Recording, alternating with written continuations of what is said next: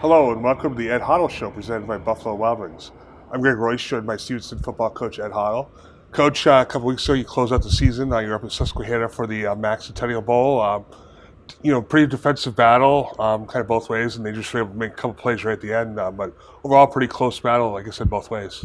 Yeah, it was a good football game. Yeah. It was exciting. If you like touchdowns and scoring, it probably wasn't your cup of tea. It was definitely a defensive battle, and ultimately, it came down to turning the ball over. We turned the ball over 5 times, and whenever you have turnovers like that, you're going to struggle, and you're going to put yourself behind a little bit. And unfortunately for us, we fell to a pretty good football team, and but it was a good environment for the kids, good experience, and hopefully we'll have an opportunity again next year to play in the postseason. Yeah, obviously, 5th straight year in the postseason. Obviously, those kids, getting that extra game, I know.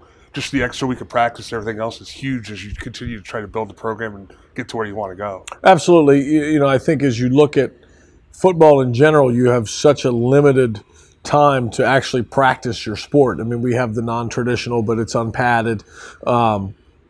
Whenever you have the opportunity to get out in pads and actually practice the game that you play, the value of that is immense. And, graduating a senior class that had an opportunity to play in 44 games. That's another month of practice over the course of their career. So for us, that's very, very key and something that we hope to continue.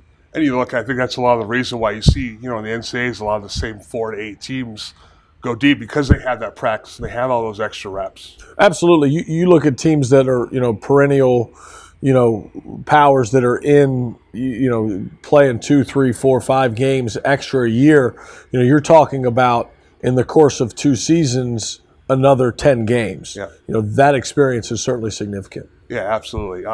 Just to take a kind of look back at the season as a whole, obviously 8-3 overall. Like I said, 5th straight postseason appearance. Kind of a little wrinkle in the middle. You kind of had to switch up the offense a little bit because of a couple of injuries and things like that. But just overall, you have to consider a pretty good season, all things considered, like I said, with a change in some personnel, losing some key guys. Sure. I think, as you look back, you get over the loss in the bowl game, obviously, and everybody's upset about that. And it takes a little while to kind of start to sink in, what we were able to accomplish. In fact, losing, 2 of the most important people to our offense.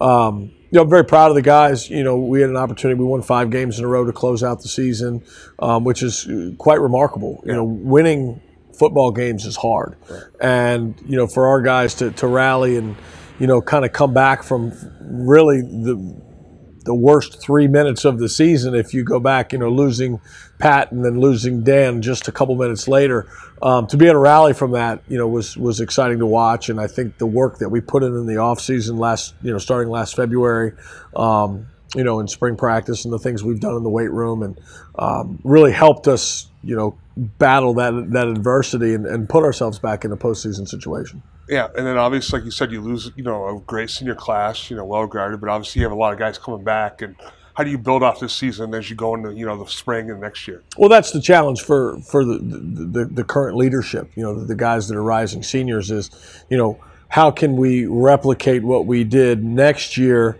and even take the next step. And literally we were off the bus for about 10 minutes and I had the leadership guys in the conference room downstairs.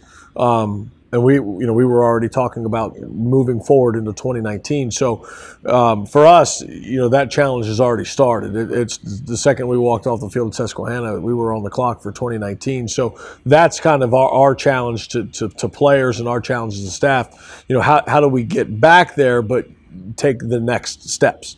And again, for us, it's just it's hard work. It's coming to work every day. It's the guys doing their part in the weight room in the off season, us doing our job in recruiting. As we look at spring football, it's making those 15 practices as productive as we can be, and then moving into the summer program, and then obviously preseason. Yeah.